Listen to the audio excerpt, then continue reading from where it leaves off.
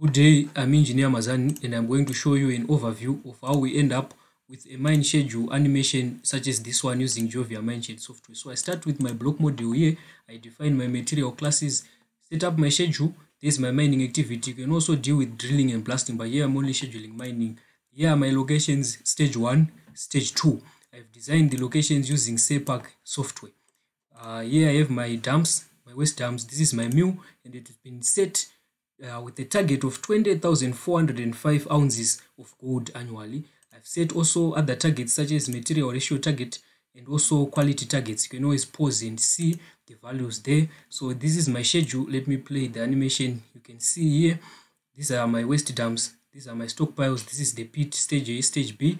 This is my stripping ratio. I've customized the graph to show it, and it's fairly constant and actually performs much better at the end of the mining period.